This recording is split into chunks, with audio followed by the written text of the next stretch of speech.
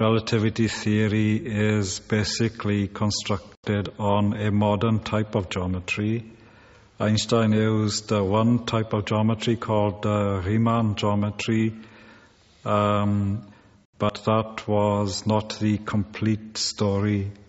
The variation on relativity known as ECE theory uses an improved form of geometry that includes the spinning of spacetime. The name of this new theory is the Einstein-Cartan-Evans theory, or ECE. Einstein's was the imaginative mind that brought general relativity into being about 100 years ago. Cartan worked out a powerful geometry for relativity, upon which Evans, in 2003, proposed his unified theory of physics.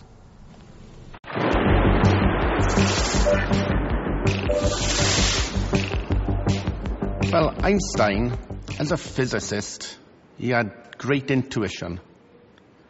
And when he was in college, in ETH University in Zurich, he was good at maths, but he didn't really apply himself that much. He took some of the easier courses in mathematics, and his mathematics lecturer could have taught him the hard courses or the easy courses, and he actually called Einstein a lazy dog, saying, "We know you're capable of better."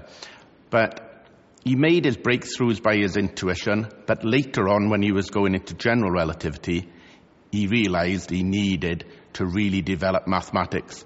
Yeah, when Einstein first came across Riemann geometry, he said it was horrible, and I couldn't understand it. And those remarks were made to his friend Grossmann, the mathematician Marcel Grossmann, who was a student with him at ETH in Zurich, because it looks so complicated.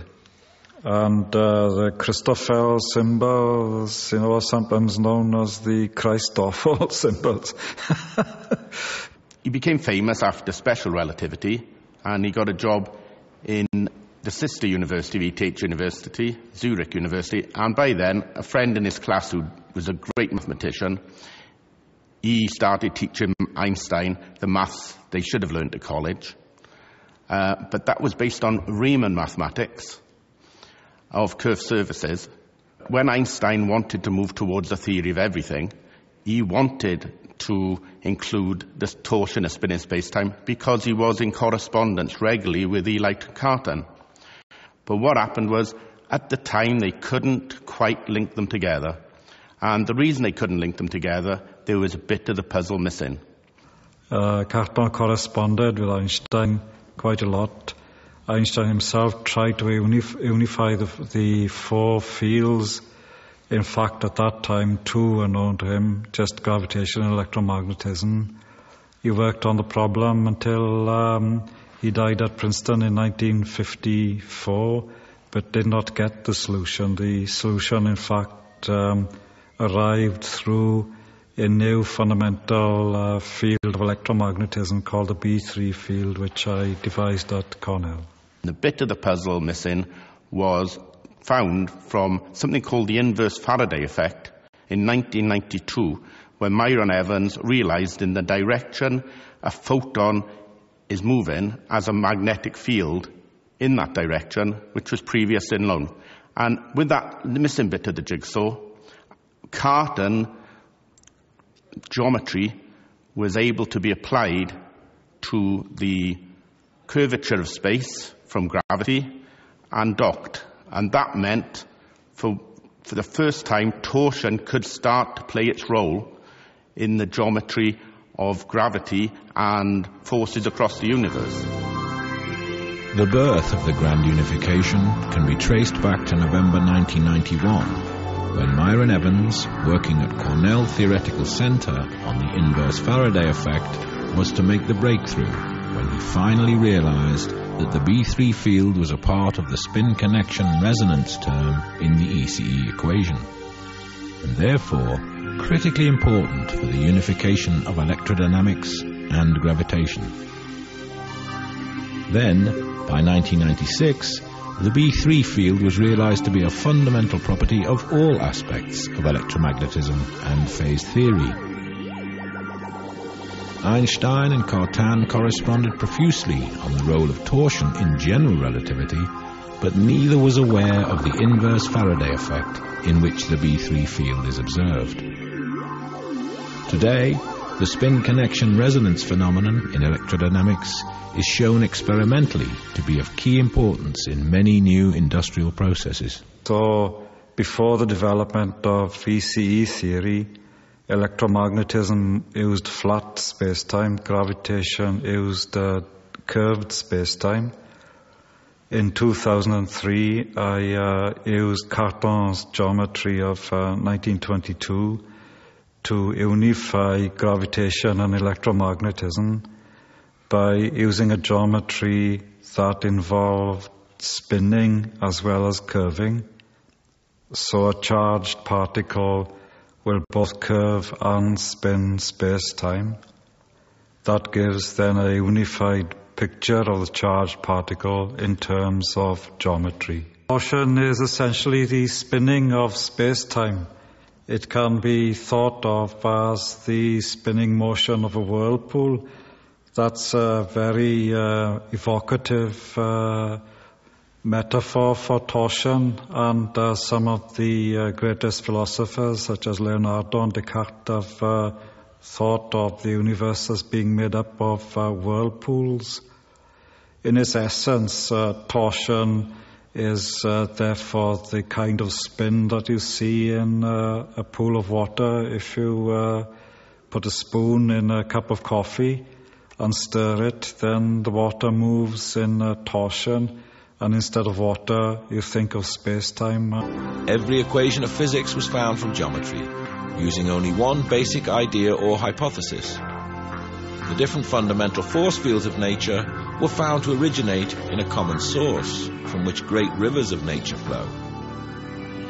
Electromagnetism, the spinning of space-time, was unified with gravitation, the curving of space-time.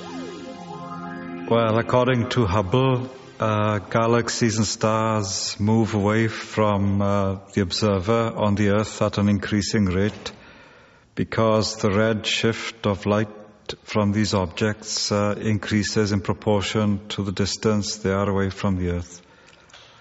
So this model by Hubble was accepted uncritically and led to the belief that the universe started at singularity.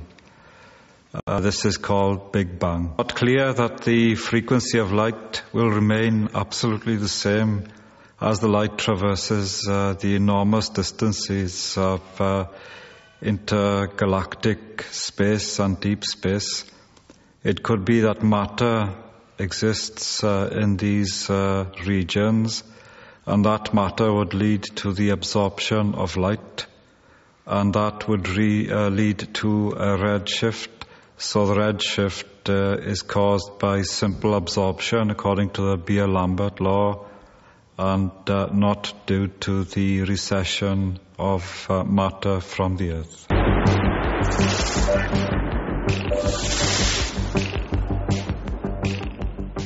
The whole of cosmology proceeded on the assumption that there is no torsion. If one reinstates the torsion, it can be shown clearly by use of something called the dual identity, that the Einstein equation is self-inconsistent, so nothing can be deduced from it because the mathematics are incorrect. Last year or two, ECE theory was applied to the problem of dark matter, and with a simple computer program, the field could be seen to be synonymous with the spiral arms. So you just take a photograph of a galaxy, say M51, the Whirlpool galaxy, work out where the torsion would be, superimpose it, and the superimposing effect is that the force field lines of torsion are exactly over the spiral arms. Quite simply, the spiral shape of galaxies emanates from the torsion. It's intuitively clear, that something that is like a whirlpool will produce a spiral evolution. And it can be shown mathematically. The galaxy is in fact a spiral, a logarithmic spiral, the equation of the spiral in mathematics. With ECE theory, it's become quite obvious. At the centre of the galaxy, we have gravity as the dominant force. As you move further out, the torsion of spinning space-time takes over. And as you get further out, the pattern of the spiral arms is controlled by torsion. And if you look at the spiral arms, you can see the torsion in them. And what you see throughout the galaxy, there are strands going right through, linking all the superclusters. And when you realize what it is, it's just torsion. It's not gravity controlling distance at the vastness of space. Gravity cuts off sooner, and it's the torsion of spinning space-time dominates on the grand scale of the universe.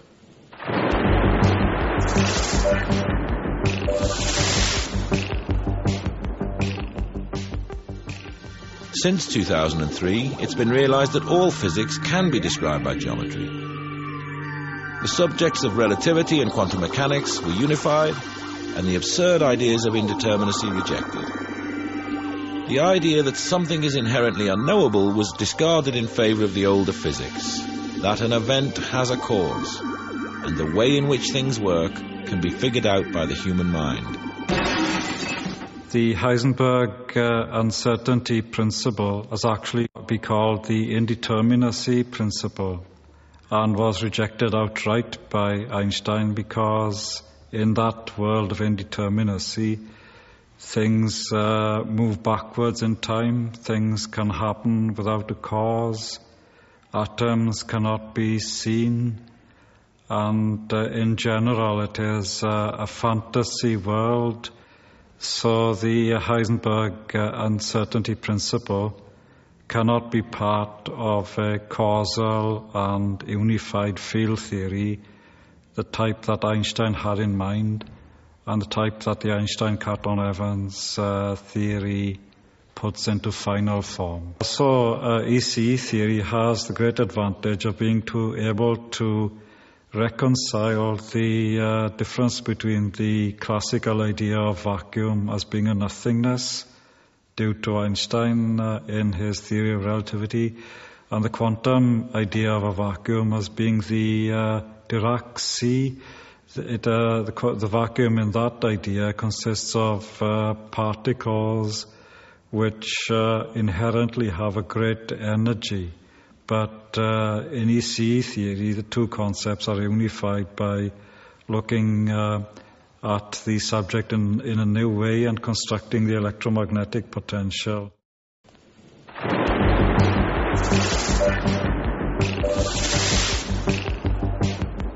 ECE theory describes the universe in essentially the same way, from the macroscopic world of supergalactic clusters to the smallest microscopic world of quarks. Quarks are regions of spinning spacetime. Galaxies are also regions of spinning spacetime. And this gives an appealing view of the whole universe.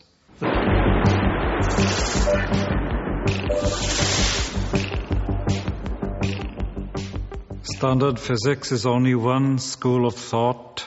There are other less well-known schools of thought which perhaps have not put themselves across to the general public in as forceful a manner as the standard school. An example of this is the debate between Professor Sir Fred Hoyle on the one hand, Professor Sir Roger Penrose and Professor Stephen Hawking on the other.